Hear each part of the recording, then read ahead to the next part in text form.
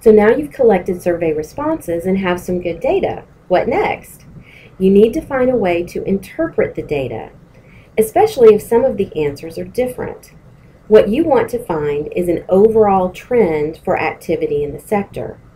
So how do you reconcile the data if some respondents said activity was up and some said it was down? One way to do that is to create a diffusion index. What that's going to do is take the answers you received and convert it to a number. So let's do the math. In our example, the first thing that you do is add up the number of survey responses.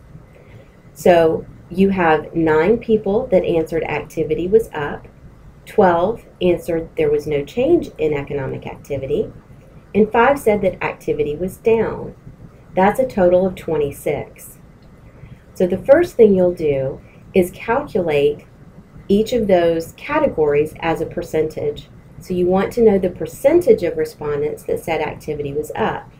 You're going to take the 9, divide it by the 26, and multiply by 100.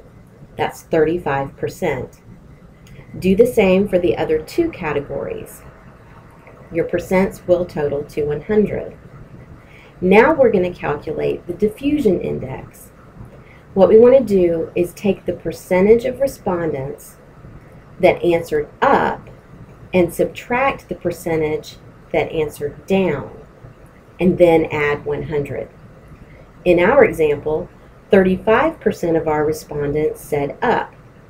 Now we're going to subtract the 19% that said down. That gives us an answer of 16. Now we're going to add 100 to that. So 116 is our diffusion index. So 100 is a baseline. If your answer is 100, that means no change, or the ups and downs offset each other. If your index number is greater than 100, it indicates an expansion. More people said up than down.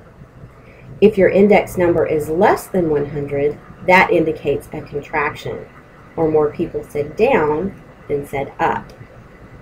So once you have your diffusion index, you know the direction of activity.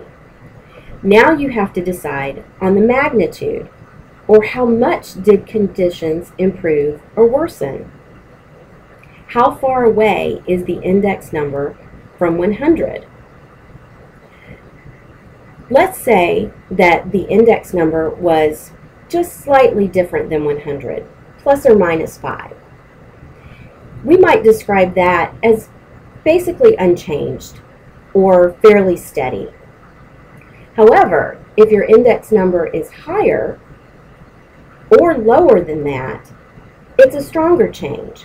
So the higher or lower the number is from 100, the stronger the change. For example, you may characterize an index number of 120 as rose substantially. You might describe an index number of 80 as fell sharply. You will also want to look at the relationships between the questions or your data. If sales were up substantially, then you might expect inventories to have gone down. That would make sense if people are selling more items. So good luck constructing your diffusion index and seeing what the data tells you about the local economy.